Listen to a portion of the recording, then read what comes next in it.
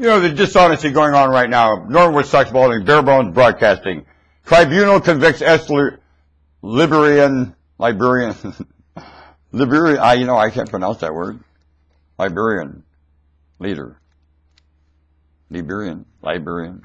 Ah, damn vocabulary, foul and kind of garbage. Anyway, this Taylor armed and guided rebels who committed mass art. He didn't make them do it. What I find is the lie about these positions of these people did not do what you claim they did. People are gung-ho to do anything like that. They can't wait to do it. And you're going to blame one man for everyone doing this. That is asinine. You know, Adolf Hitler comes to mind. Would Europe ever got off their ass? Wasn't for Adolf Hitler. What would have made Europe do anything? Because there's England, you know, lying, and here's the thing. None of them did any good because people ran around with chicken with their heads cut off and went in debt doing it. And you're handing nothing but debt from your asinine behavior and all these remarks to the children for an inheritance. And I mean debt hours on their feet and possibly starvation for a good portion of them. You're handing not the word generosity and these lies about these people. Oh, convicted the guy. Didn't have that effect anyway. It doesn't mean what he did doesn't mean what you claim he did.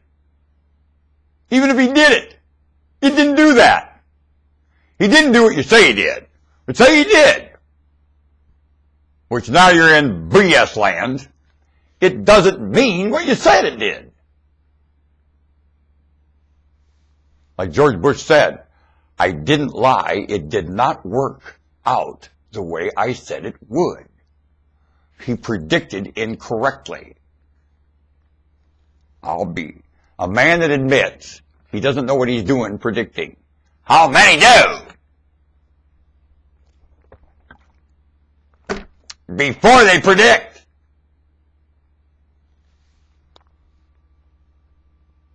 Because that's the state with everybody. You don't know what the hell you're predicting about. You're dumb. You're all doing it. Now you want to call someone a leader. With you all doing that. No one is a leader. No one is worthy of an official position for you to go attack them. No, they're not. Now, as a monarch, I'll remind you of that. Unequivocally. Want to tear my bones out? Good. Bite me. It's happened many times. You bit me, chewed me, you pooped me. You know how many people have eaten me and pooped me? You'll never know. And I'm back. That's how genetics works. This time never to come back.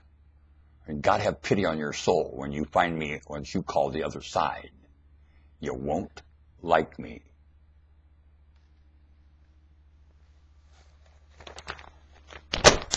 Want to bet? I'll make sure of it. And you won't like me now. You're not going to like me then.